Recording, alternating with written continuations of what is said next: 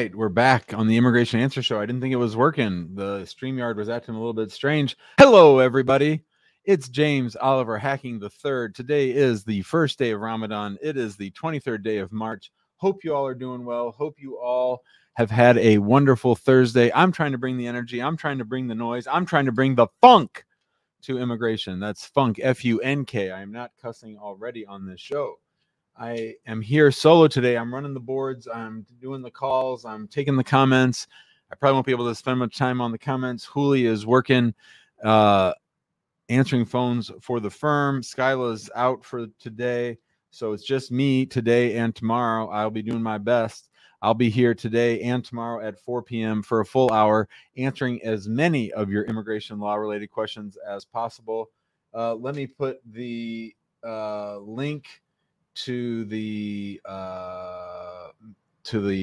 waiting room so that you can get in the waiting room. If you're not on our text list, you should text the word show 314-470-3300. Text the word show, SHOW, and you will be the first in line to ask me questions. Remember, for those in the waiting room, I always go to the people on camera first. So here's the link. Remember, everything you say is public.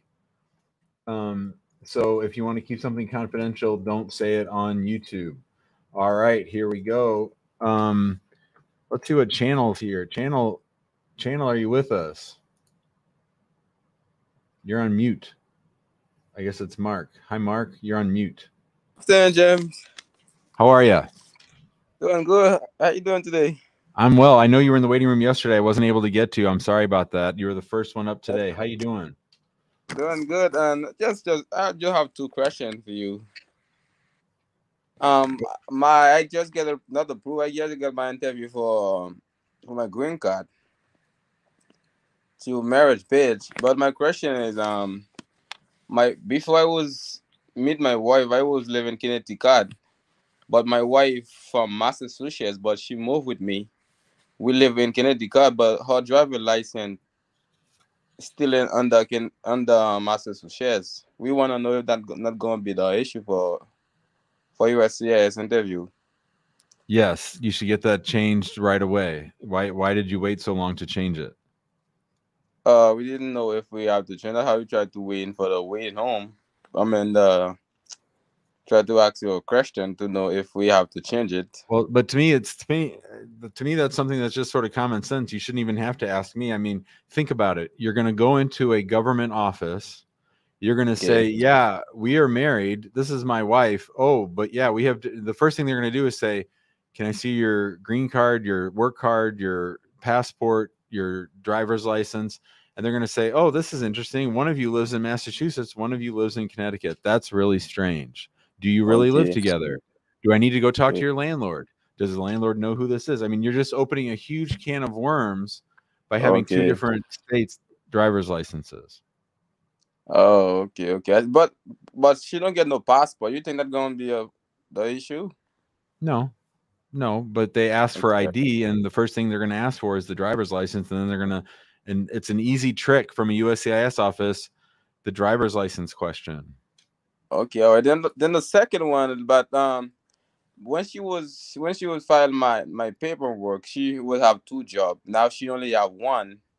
Then now she just get the new job. You're gonna start, I think, this week. But she still make $26,000. But she wanna know if if that not gonna be a problem for them. Cause they said they don't cut my income. You're the immigrant, right? Yes. It probably won't come up other than they'll ask her where she's working, and she should just say where she's working. She shouldn't give a big explanation. She shouldn't say I switched from one job to another. She shouldn't say I'm still making $26,000. They'll say, where do you work? And she says, I work at McDonald's. Okay.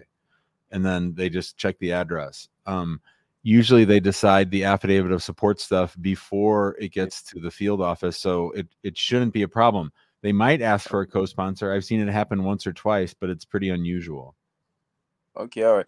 So, like, I know do you have any tip you can give me just in case something I didn't know, like, I should to carry, or because to my interview? Well, how long ago did you file? We filed this in the March. I think March 2020. I mean, I think we filed the green card is April 22, 2022. So just about a year ago. Yeah, ago. When did you get your work card?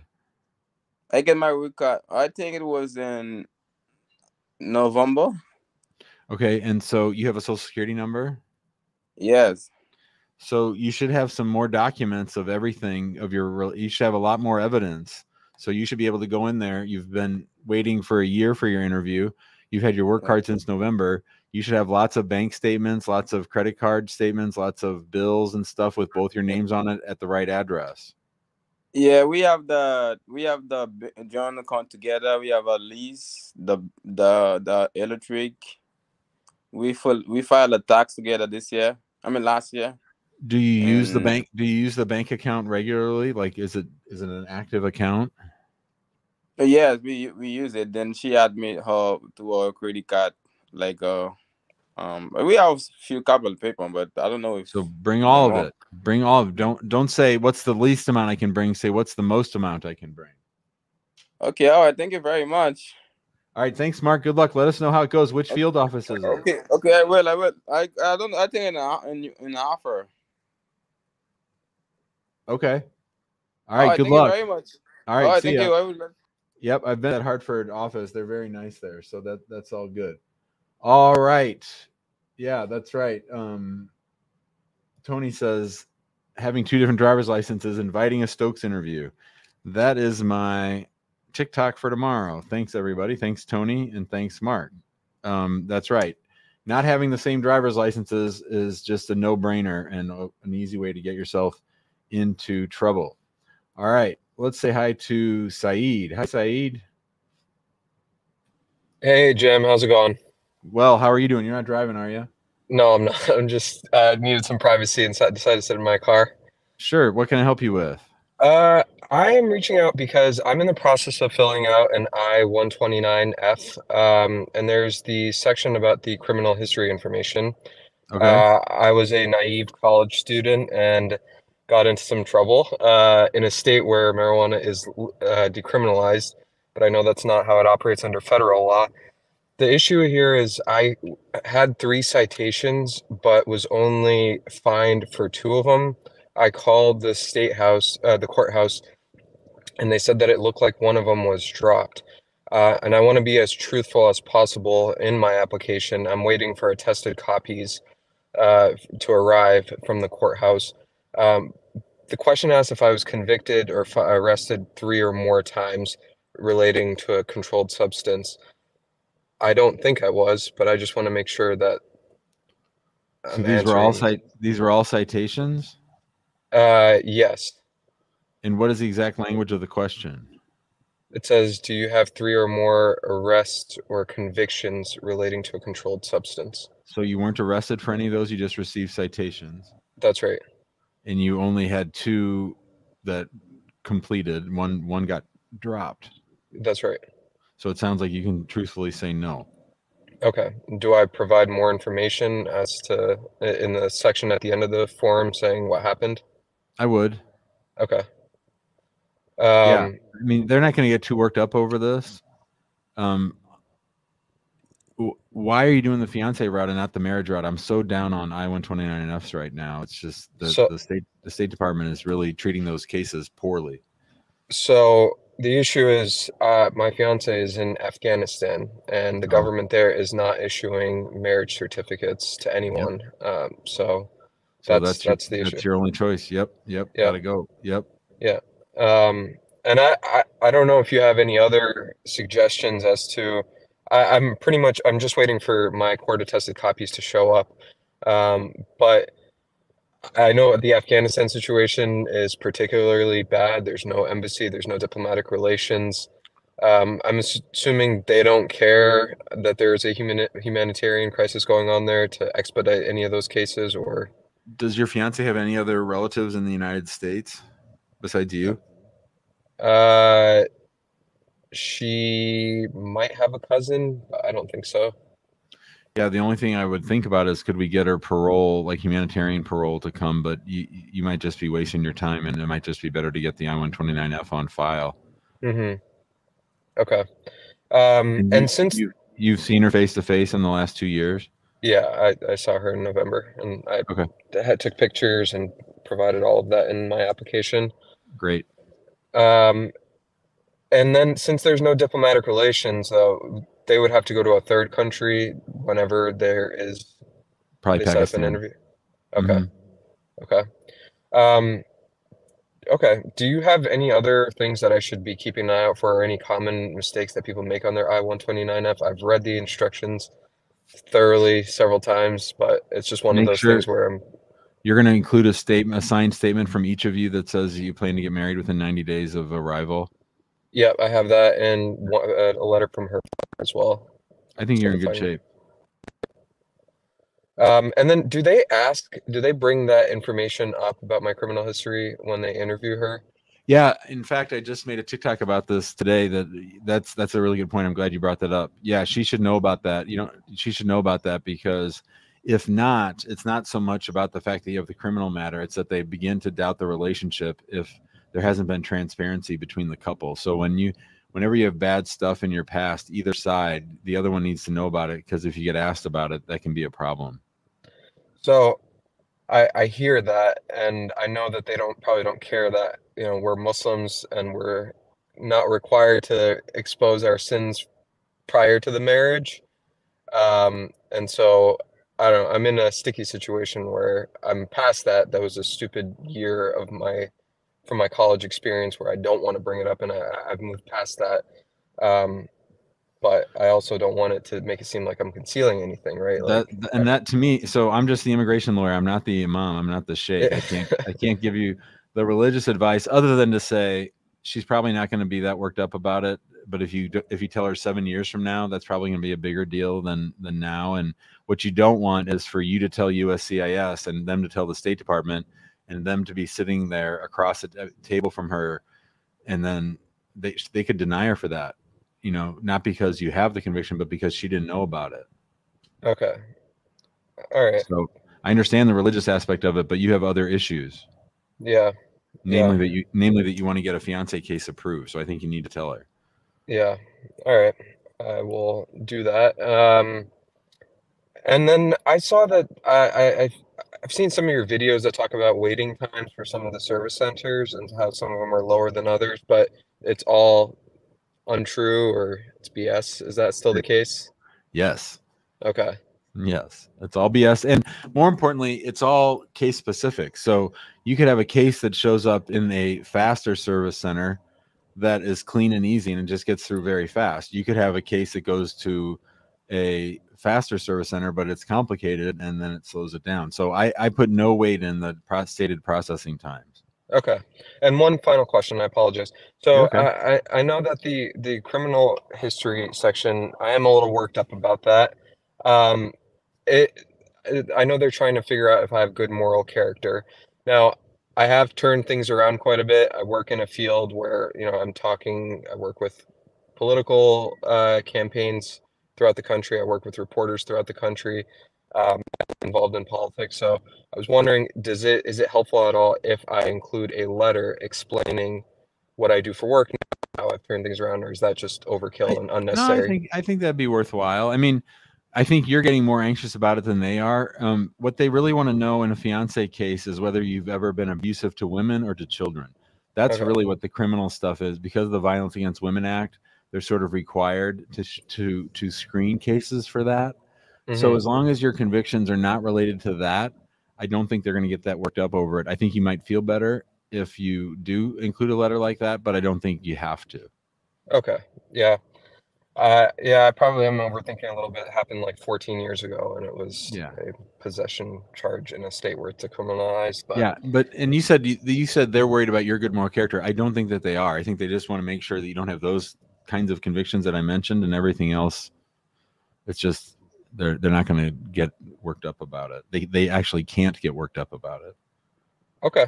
All right. Well, this is in other words, to help you feel better, my understanding is they can't deny a fiance visa to someone because the U.S. citizen has some marijuana convictions. Yeah. Like they can't. That would make sense. I would hope. So hopefully that makes you feel better.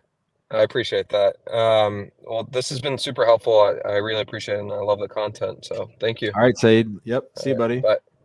Bye-bye. All right. That was Saeed. Let's see what Ruben has to say. Hey, Ruben. Hey, Jim. How you doing today?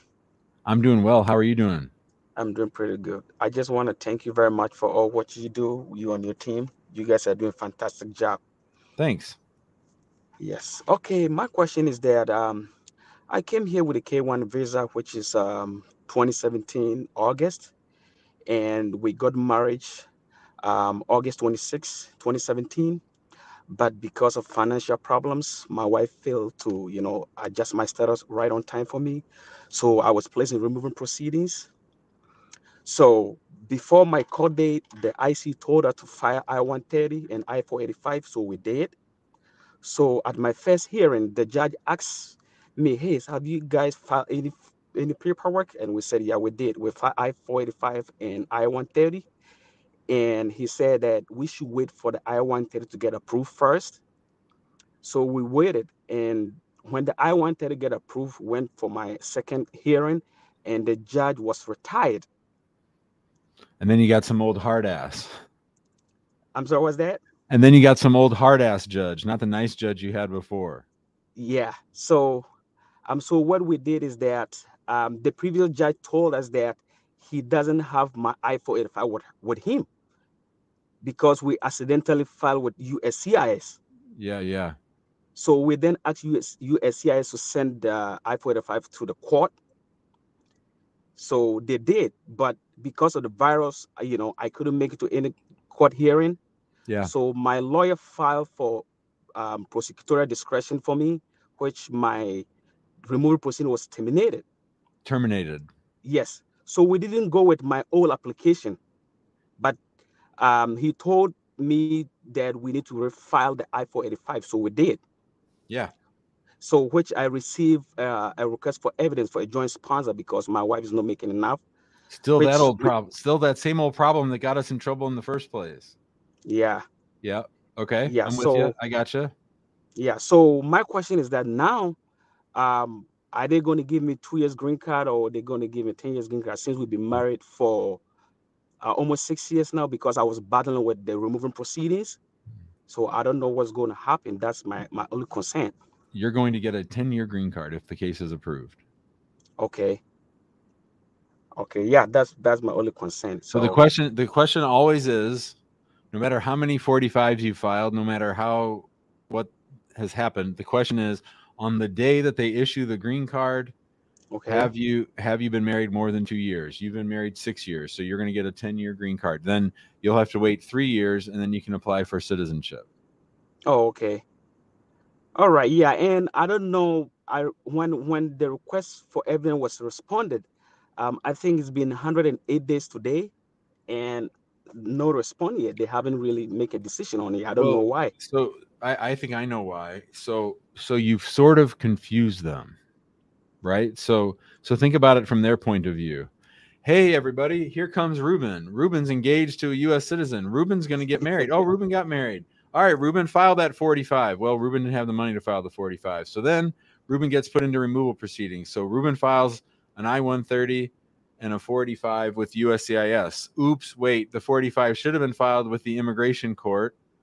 So 45 is either transferred or filed with the immigration court. Then the judge terminates proceedings and we file a new 45. So there's all these Ruben 485s floating around, right? Okay. So, I mean, I complain about USCIS all the time, but I think in this particular case, the reason the case is sitting is because they don't know which one is the right one to work on. They don't know which one. I mean, they're all still pending. So you've sort of overwhelmed them with too many 485. So you might be calling me later to sue them to try to get a final decision on your green card because they might just sit on it because they're just flat out confused by all the applications that you have filed. Yeah, but the previous one was sent to the court. Yeah, I know, but that's like anytime you're talking about sending a 485 from USCIS to the immigration court or from the immigration court to USCIS, when you're talking about that level, I know it's ridiculous. It's the federal government. They can't really talk to each other. So the idea that it's all going to come together and catch up with each other, very hard to pull off. Okay. Even though you and I could do it, if you were the EOIR and I was immigration, you would just say, "Hey, Jim, here's Ruben's case." But for some reason, they can't pull that off. Okay. All right. Well, thank you very much. I really appreciate You're the help. welcome, You Ruben. guys Good have luck. a Sounds like fantastic- you're getting real close. So hang in there. All right. Thank you very much. You got it. All right, everybody. So, excuse me. We are 20 minutes into the Immigration Answer Show. My name is Jim Hacking. I'm an immigration lawyer practicing law throughout the United States out of our offices in St. Louis, San Diego, and Washington, D.C. I appreciate all of you being here. I appreciate Ruben and everyone else who's come on the show. Remember, if you're in the waiting room and you want to come on, I need to see your face so they know that you're live. If you haven't already, leave us a comment. Let us know where you're watching from, and I'll put the information for those who want to ask a question into the chat. There you go. Kima is here. Let's see what she has to say. Hi, Kima. You're on mute, my friend. Hi, Jim. Thank you for having me. Sure. How you doing? I'm good. All right. So I came here last year, April 2022. My then boyfriend decided that we should get married. So I didn't return home. Okay. So we got married in September last year. Congratulations. Thank you. He is a green card holder. Yeah. So I did not do any filing of the paperwork as yet. Oh, wait a minute. So you entered on a B1, B2 or an F1? The B1, B2. So did you get married before the 6 months were up or after? After. We did it in September. Yeah, so that was a big mistake. You should have gotten married and filed for the green card before your 6 months were up. No, we got married before. I was supposed to return home in October. Yeah, that makes sense. So right. How did your husband get his green card? Through filing his father. Through his father, okay. Yeah. And when did he get his green card? In April 2019. April 2019. So yes. So he can apply for citizenship next year. Right. Okay. And so what's your question for me? Right. So I am thinking, what's the next move? What would you advise us to do? Should I submit my documents now, do the form I-130, or just wait until he gets his citizenship? Then I proceed in submitting my documents. So when I was a brand new immigration lawyer, the very first deportation case I had was your fact scenario. So lady comes on a visit visa. She's married to a green card holder. He's going to be able to apply for citizenship in about a year. Do they sit tight and wait to see what happens? Or do they go ahead and apply? This is a tough one because, like I said, you should have done all this before. So the problem is now you're out of status. Yes. And they could work your case very quickly, and you could get an interview while he's still a green card holder. If you have an overstay problem, you're not an immediate relative, so you have a problem because you didn't file on time. So I think it's a tough call. I'd want to talk to you and your husband and talk it all through before we say what the best course of action to be would be. And I don't think you should do this without a lawyer anyway. So if you want to call the office and tell them you came on the show and that you want to talk to one of our lawyers about having us help you, I would suggest that. I'll put the number in the queue. But I don't think you want to do this on your own. Oh, Kima's out of here. All right. Well, there's the number. If Kima needs it, she can call us back. All right. Let's say hi to Sadiq. Sadiq, how you doing? Hi, I'm doing all right. That's help, Jim. I like that shirt. Yeah, thank you. It's been a while now I've been following you, and I like all the contents. So beautiful. So what I was trying to ask is, actually, I came here in 2015, I F1 visa, and in 2017, I got married to a U.S. citizen. From we see each other from school, and I got married with her, and things were going good, until 2019. She decided to take the petition. She don't want to longer be a petition, and I got uh, a message from the USIS saying that my petitioners withdraw the case, and the case was denied. So, but obviously, before 1 year before I get married, I did an asylum case in 2016 because my country was in a problem, and I couldn't return. So, and since then, the asylum case hasn't been approved.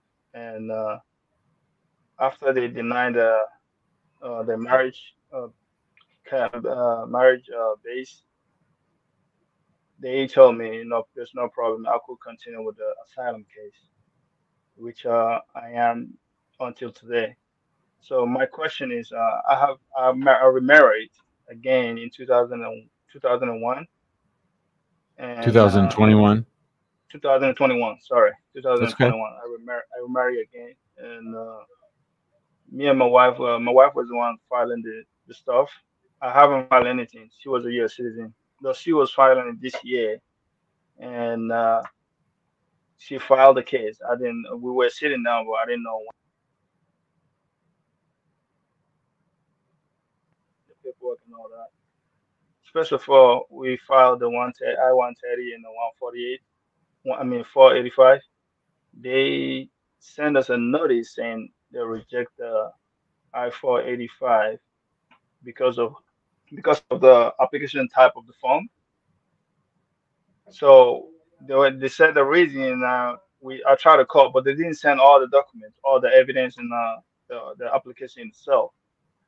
So I tried to call the USIS, and the person that was there saying, "Oh, I have to refile the I-485 because of the application reason," and they couldn't send the evidence. The person told me to send the application alone, and if they need any evidence, they will let me know.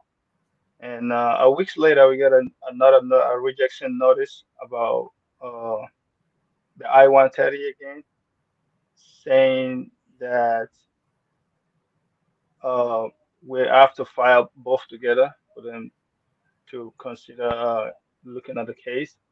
So I don't know what can we do now, since they didn't send all the evidence. Do I have to provide different evidence and all the medical record and all that? Do I have to provide it again? So let's back up a minute. So you have an interesting immigration history. So you entered on an F1. Hmm. You applied for asylum. That Yeah. asylum case is still pending, right? Yeah. As far as the F1, I assume you stopped going to school a while ago, and you don't have a current I-20. Is that fair to say? Yeah. Okay.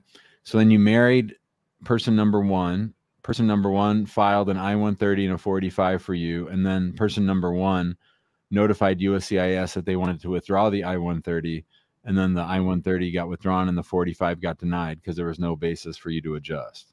Yeah. Your asylum case has not had an interview. You've not been sent to immigration court. You're still seeking asylum. I assume you're getting a work card through that. Yeah, I got to work out through that. Okay, and so then you marry person number two, and did you say person number two filed the I-130 and the 485 without you knowing? Is that what you said, or no? No. We both know she was the one on it, but we both were signing all the paperwork and all that. Okay, But and then so ultimately, both the 485 got rejected and the I-130 got rejected. Do they keep your filing fees, or do they return the filing fees? they returned the filing fields, but they didn't return like the medical, all the documents. Yeah. all the documents. So Sadiq, this might be the best thing that ever happened to you. You should not be proceeding in filing a case with person number two without a lawyer. Your history is too complicated. They are going to come after you with knives. They think you're working the system, that you're doing whatever you can to keep from going back home, that you filed this asylum case, that you married person number one.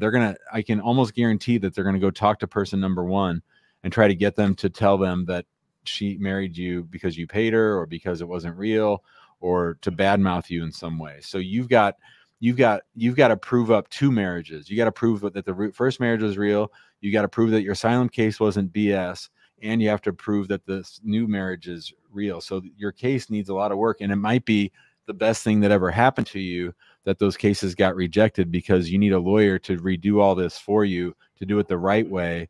To the medical, re-getting the medical, that's not a big deal, but putting the case together strong, and I would say reaching out to person number one to make sure that they're not going to try to stab you is really important. Oh, okay. So that's all you got for me today. Anything else? No. Thank you so much. I appreciate you. All right, Sadiq, see you, buddy. All right. Okay. Maybe I can call you guys and see what we can do. I think you should. Okay. Okay. Bye, Sadiq. Right. Bye, buddy. All right, that was Sadiq. Everyone's got some interesting cases today. Let's say hi to Lisa, see what she has to say. Hi, Lisa. Oh, my camera, Mike. Hi, how are you? I'm great. How are you doing? I'm doing fine. I spoke to you a couple months ago. Let me recap. My husband was married, his first marriage. From his first marriage, he got a 2-year green card. But when he went to to take off his conditions, he got denied because they said the question wasn't in line, so he got denied. He married. Because why? They said the questions that they asked, it wasn't in line with each other. It was different. So just to be clear, he and his prior spouse filed an I-751 together. They got called in for an interview, and the officer said that their answers didn't match. Yeah, like 4 or 5 of the answers didn't match. Okay. We got married a couple years ago, and my lawyer filed the I-130. That got denied. So after that got denied, they said they're gonna send us to court. It's been 7 years. We received an NTA, but it didn't have any date, time, or locations on it. So it's been 7 years now. In December, my lawyer did file an appeal for the denial for the I-130. So we received a notice in December stating that they received our appeal and that they remand the case back to the field office. What does that mean? That means that they want. Why? What was the basis for the denial of the I-130? They said fraud. The marriage wasn't real, or because the question wasn't in line. So they said they used the bad answers on the 751 to deny the current I-130. Yeah. Just and like how many sisters do you have, or what do you just basic questions. I was looking over. I'm like, are you serious? I don't even remember what I ate yesterday. Mm-hmm. What when did the I-130 get denied? 2017. And September of 2017.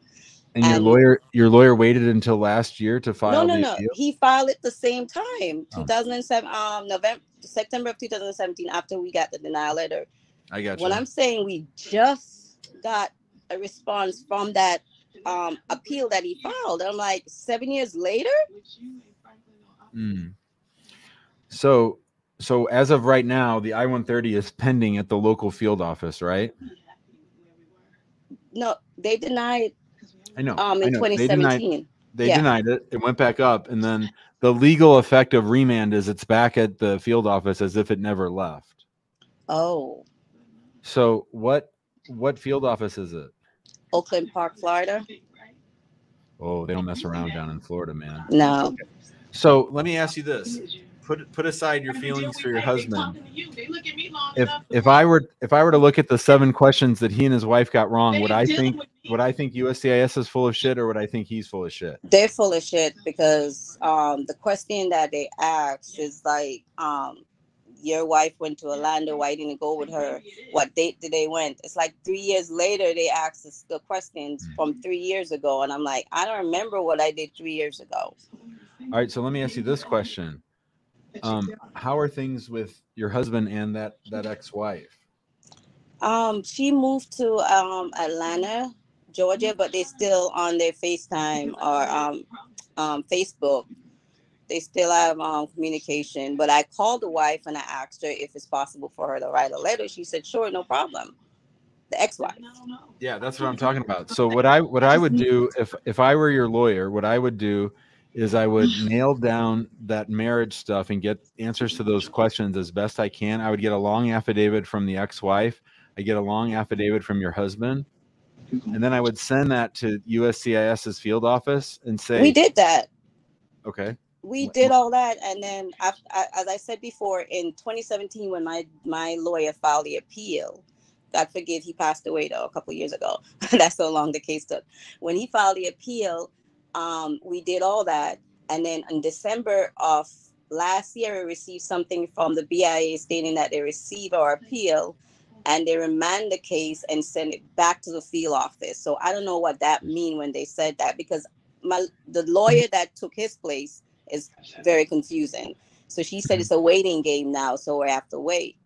Yeah, screw that. That's the one thing I don't do is wait. So if you're telling me that the evidence from the ex-wife and from your husband explaining the 7 questions, that all went up to the BIA and that's why they sent it back down? I guess so. The BIA sent it back down and stated my motion to remand to the field office. They sent it back to Oakland Park. So I'd sue them. Sue them. Yep, you should sue them because they're just going to sit on it like they have been. I mean, they've been sitting on this. It's been for 7 years. It's ridiculous. 7 years, and his work permit is up, his driver's license up. How are you expecting to work and pay taxes if he can't do anything? His job consists of him driving, and he's afraid to drive because he don't want to get in trouble with any little thing that they will find fault for. If you sue them, you'll probably get an interview on your case for you and him, and you'll probably get the whole thing done. I don't know if it'll be approved or not, but I can get you an interview and I can get you a decision in about 3 months. Can you send me your number and we'll go from there? Yeah. Can you send an email for me to our office and then say my name's Lisa. I was on the show at the 35-minute mark, and then because I don't want to ask your phone number on camera. Can you? I'll put the information right here. So that's our phone number, 314-961-8200, or you can email that info@hackingimmigrationlaw.com and just say, I was just on the show with Jim and we were talking about my husband's case, and then we'll follow up tomorrow. Okay. Thank you, Jim. Right. I appreciate Thanks, it. Lisa. Okay. Bye-bye. See ya. So that's how they do it down at USCIS. They're playing games. You don't have to. And I was just saying to the guy before that sometimes you have to prove not only your marriage is real, but also that the earlier marriage that you had is real. That's a big problem. So I think we can help Lisa out. We'll have to wait and see. Anita's here. Hi, Anita. Hi, Jim. How are you? Thanks for taking my call. I'm good, thank you. Sure. What can I help you with? Okay, I used you guys last year for a lawsuit, which was successful. So thank you for that. Sure. Yes. So my lawsuit was for a green card based on asylum. Yeah. My question is, can I use my country passport to travel? You probably can, but you shouldn't. Why do you want to?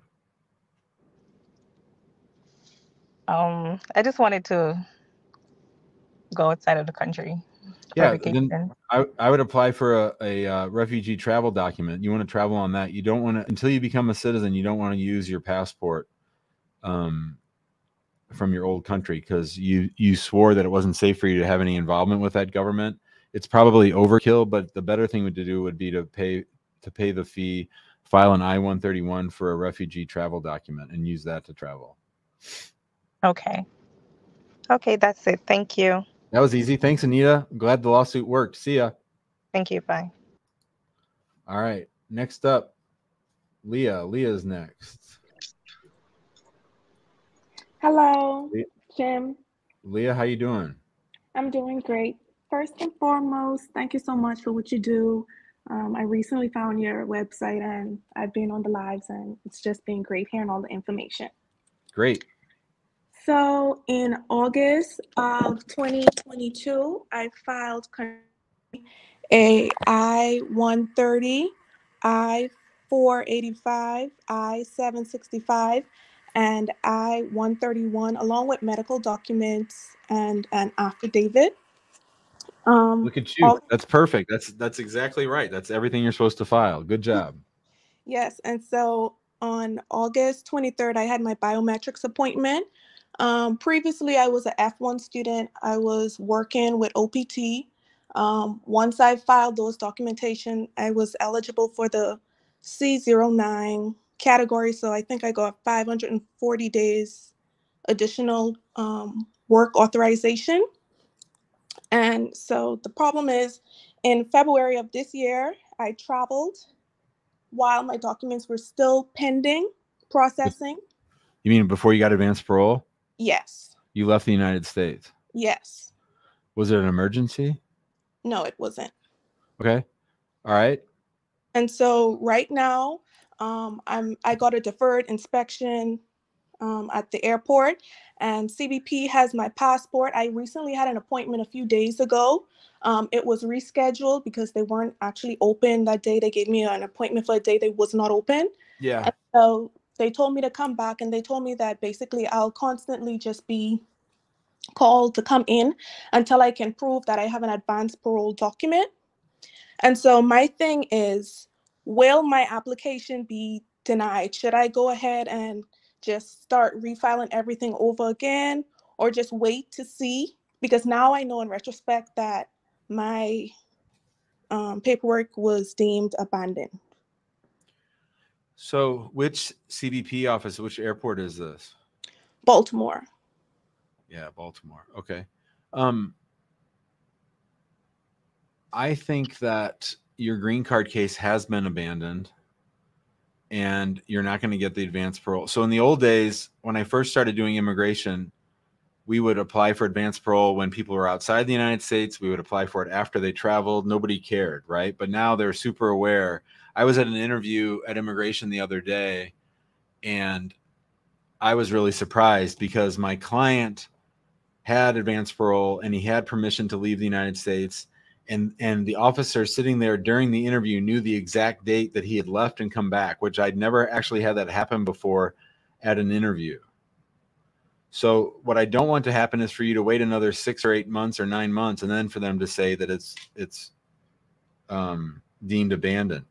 You don't have to file a new I-130, but I would file a new 485, a new 765, a new 131, and then I would go to that doctor and say, hey, I made a mistake. Would you be willing to recertify my medical without making me pay the whole fee? They might make you pay the whole fee. But I do think you don't need to refile the I-130, but everything else you need to refile. Okay. And so in this case, also my driver's license is going to expire May 8th. And my appointment for CBP for the deferred inspection is May 16th. I would need to have my passport present, and I don't have my passport. CBP has it, and I told them about my appointment. They told me that I need an advanced parole document in order to get my passport back. So even if I want to just start fresh, know that the paperwork was abandoned, start everything over again, how do I get my passport so that like I can get a driver's license? And does this mean I should stop working also? Does this terminate my work authorization? The OPT work authorization you have? Yes. No, that doesn't terminate that. Okay. So no, you shouldn't stop working. But I was only working, my OPT ended in 2022 October, and since I filed in August of 2022, I got the extension. So I'm saying I got the extension to continue working through my pending documents. So once I refile again, I can start working again? Yeah, that's tricky. I think you should maybe call the office. You might want to have an attorney go with you to advance parole, and I don't know. I don't want to tell you to stop working, but I don't want to tell you to keep working either. I'd want to look at everything and see the timing of everything. I don't want to just tell you that over this call. Okay, I did call your Washington, D.C. office, and I was told that it wasn't really a case and to try maybe come on the live. So do you want me to try reaching out again to the Well, office? just tell, when did you call the office? On 2 days ago. What's the first letter of your last name? We can look you up. L. L? Okay. We'll track you down tomorrow and follow up, and we'll go from there, okay? Okay. Thank you. All right, thanks, Leah. Okay, bye-bye. Bye. All right. Oh, I think Kima's back. Kima, are you with us? Yes, Jim. Oh. We got disconnected earlier. Hello. Hi, Kima. Yes, Jim. I'm back. We got disconnected, huh? Yes, we did. Can you remind me what we were talking about? Because I don't remember. Sorry. Okay, so the case got married last year, September. I did not file my documents before. Right. Yeah, so I think you should call the office and make an appointment with one of our lawyers, because you're not on safe ground because you didn't file within the time that you were still in status, and your spouse is not a U.S. citizen. That's what I'm worried about. Okay. So we need to talk through with you and your husband about what makes the most sense and what you're most comfortable with. All right. So you think I should just wait until my husband gets his citizenship, then I proceed in submitting my documents? That you can do that. The only problem is then you're sitting there waiting. I mean, they could come find you. You're out of status. That's the problem. All right. So what if I try to submit the form I-130? No. Yeah, that's the one thing that we might recommend doing, is doing that. That is saying that you're here. It doesn't give you any protection, but it would get things moving on proving up that you're married to a green card holder. And you don't think because I'm out of status that would probably deny me or so? No, they won't deny you for the I-130. They would deny you if you filed the 485, though. Oh, so just do the I-130 and the I-138? But I'm not saying that on this call. I want to talk to you and your husband together before I say that. Understand. Okay, Jim. All right, Kima. Thanks a lot. Thank you. Okay, bye. Bye. All right. Joe's been waiting patiently. Let's see what Joe has to say. Hi, Joe. Hi, Jim. How are you? I'm good. I'm doing good. I just have a few questions here. I have a question about tax. Would you recommend that I and my wife file our taxes jointly, or married and filing separately? Would that be a problem? From an immigration standpoint, it'd be better to do it jointly. Okay. All right. And then next, I have a question about my I-485 form. Okay. Section 8, question 28. It states, have you ever been ordered punished by a judge or had conditions imposed on you that restrain your liberty, such as a prison sentence, suspended sentence, house arrest, parole, alternative sentencing, drug or alcohol treatment, rehabilitation program or classes, probation, or community service? So back in, I believe it was 2021, I had an accident, and I called the cops on saying he came, and he gave me a ticket, and he told me to take it to court, and then just probably ask, since it's my first time, it was my first ticket, I can ask for probation before judgment, and then the judge will probably have me sit for if I don't have any other offense, I will be fine after 6 months. I wouldn't have anything on my record. So for that question, I answered no, but I did got that probation before judgment. And the reason why I did say no is because I saw probation as like more of a criminal offense, like something a little different. I didn't see it as the probation before judgment. So I don't know whether my answer saying no to that question was correct. It's okay. I would update it at the interview and bring the records. Was it a traffic citation? Was it a misdemeanor? Was it a felony? What No, was it? It was a traffic citation. It was basically my car hydroplane off the road, and I hit like a construction like pole. Yeah, so I would just bring proof that you paid it and that you satisfied the probation, and then just show it to the officer at your interview. Right, and I also give that. I also submitted the court document in my application form. Oh, yeah, you're fine. No big deal. All right. So would you recommend that if I happens to go for the interview, would you recommend that I tell the adjudicator before the interview start? Yeah, look up my video. I have a video on errata sheets, ERRATA. It talks exactly about how to handle that. What you'll do is you'll type up the question, you'll type up your revised answer, and you'll hand it to them with your green card when you get there. Okay. And then one last question I have is a question about unauthorized work. So I was reading online. I was reading on I believe it was either IRS or USCIS website, and they had an article there listing like things that fall under unauthorized work in the United States. Yeah. So back, I believe it was around 2020 when COVID just started, I had a few things that I wanted to sell because I didn't feel like it was needed at the time. So I decided to post it on Facebook Marketplace. Yeah. To sell it. And then some of them sold. I sold some of them, and then some of them was on their side. So I recently took it down, and I saw on the article they were saying that if you happen to sell things on eBay, they only mention eBay, but I know that if you sell stuff online, that's also considered as unauthorized work. These are things that you owned versus like drop shipping shoes or something. These are things that I actually bought it and I used them for like a while. And actually, some things I bought, I think I bought it to sell. I just can't remember 100% what it was, but I think some things I bought it was actually to like resell or something like that.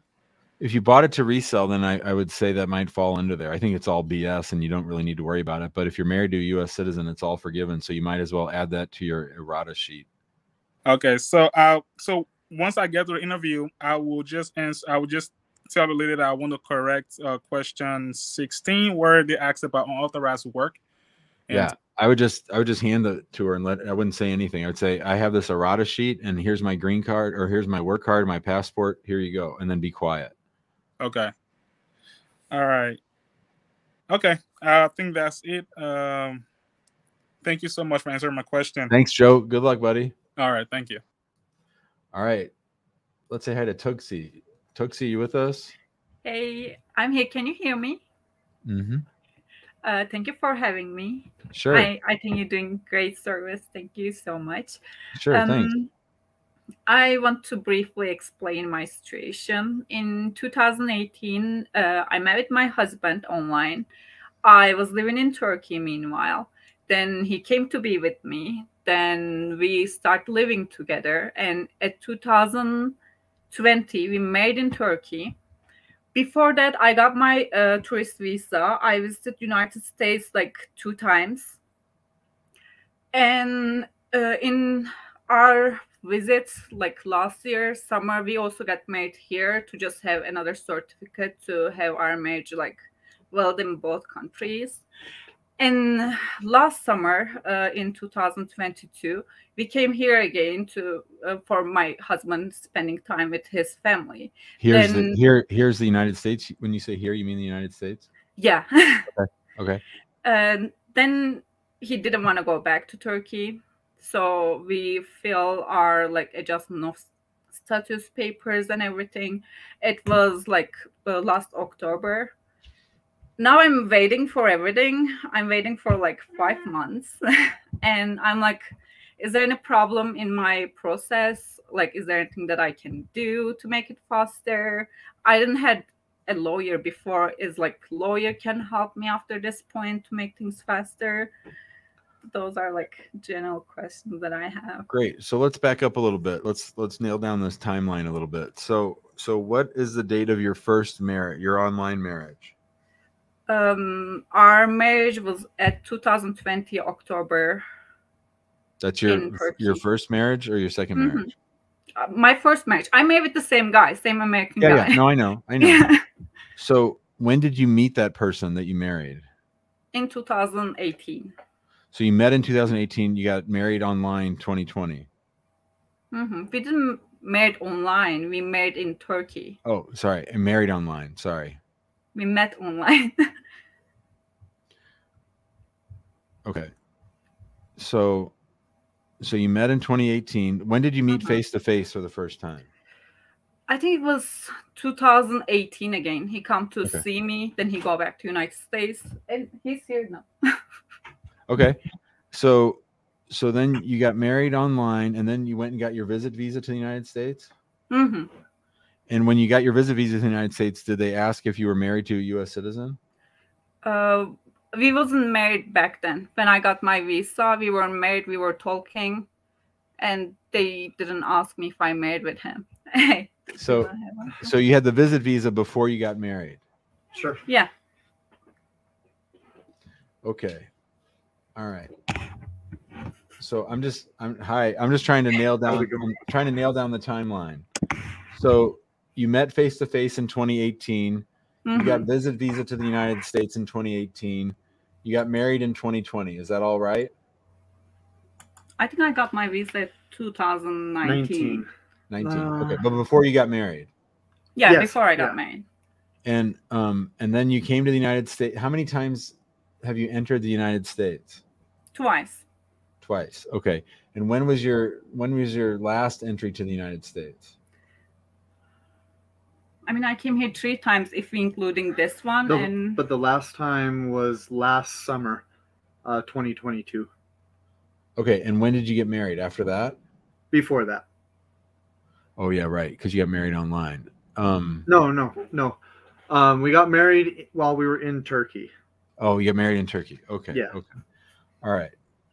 So what I'm trying to figure out is whether I need to worry about any misrepresentations to any U.S. government official. Did anyone ever ask if you're married to a U.S. citizen? Did anyone ask if you're coming to see your husband? Did anyone ever ask anything about marriage when you entered the United States those 3 times? And we entered together. Nobody asked about that. Like, nobody asked if we were married. Yeah. Okay. All right. So the last entry was in 2022. What month? June 7th. I think it was in June. And then when did you file the I-130 and the 485 and everything? October, I guess. Okay. And that's been pending for 5 months, and you're worried about why it's taking so long? Yeah, these cases are taking at least a year now, so you're just getting started. Really? Did you get fingerprinted? Yeah. Yeah, she went. Yeah, we already got. When was that? USCIS. And that was at November. Oh no, that was October. Wait, November. November of last November year? 9. Okay. No, this year. No, last year. Last year, sorry. Last year, yeah. And so if you have a green card interview, what field office will it be at? Denver, Colorado.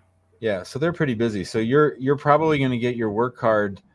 If you got fingerprinted in November, you'll probably get your work card in April or May. And then you'll probably have your interview in October or November. If you have an interview. Mm-hmm. So you're just waiting. I'm just waiting. And if I had a green card, will it be for 10 years or 2 years? Because it'll be 10-year green card. So if I had a lawyer, it doesn't change my waiting process. Only to the extent that it's a little bit of a confusing history. Maybe you and I didn't connect the right way on it. Maybe it could lay it out a little better. Lawyers know how to do things a little faster and make sure that there aren't mistakes and stuff. But there's nothing right now, given the relatively short amount of time that you've been waiting, that a lawyer could do. No. So there's nothing that an inquiry would do to speed up the process. I think Tuche is just a little eager to start working, so we can save up money faster to move out of my parents' house. Yeah, right. There's a lot of people in that same boat though, so that's not they're not going to expedite it. You're just going to bang your head on the wall. Right on. And there's like another thing, like because he was living with me, he didn't pay his taxes for like how many years? Well, I wasn't 2 years. working in the United States for 2 years. Yeah, he wasn't working, and like with him, his mom also, that we live in her house, also feel what was the name of the Affidavit of support. yeah 864A for us. Yeah. Is that correct too? Well, so as we sit, I don't know your name, sir. My name is Andrew. Andrew, as we sit here today, Andrew, have you filed tax returns for the last couple of years or no? I just filed for, since I've gotten back, I started working in August with my dad. So I filed for August to, the whole year of last year that I worked in the United States. So when you filled out your affidavit of support, you did not submit tax returns for 2021 or 2020? Correct. Yeah, that's going to slow you down. I'm pretty sure they're going to ding you for that, and they're going to send you a request for evidence. Even though you have a co-sponsor, they use us as a hammer to make sure that people file their tax returns. So I'm pretty sure they're going to ask you for tax returns. So even if you have zero income or zero tax return, they still want to see it. Okay. Before they even get to mom's co-sponsor affidavit of support. So okay. you better start working on that, I would say. So am I may have been ignorant about taxes, but am I supposed to file taxes even if I didn't make a penny that year? That's a question for your CPA. I don't know the answer to that question. Okay. I think from immigration standpoint, yes, they're like, think dumb robot. Where's Andrew's tax return? Where's Andrew's tax return? Not here. Problem. Cannot advance. Right. So that's if I had been your lawyer, I wouldn't let you file the case without having the tax returns done. Because that's going to buy 2 months' time if they ask for it. Okay. So if you want our help, send us an email and we'll be happy to jump in and try to clean things up and get you ready and everything. But if not, that's the deal. Okay, thank you. Okay, thanks, guys. Yeah, thank you. Have a good day. All right, everybody. That'll do it for today's show. I'll be back tomorrow. Same bat time, same bat channel, 4 p.m. Central. I'll be coming to you from my under construction house. And I hope you all have a good night. And remember, if you want to get a text when we're going live, you want to get the link to the waiting room, you should send the word SHOW, SHOW, to 314-470-3300. And Umar will send you out a notice tomorrow morning. Peace.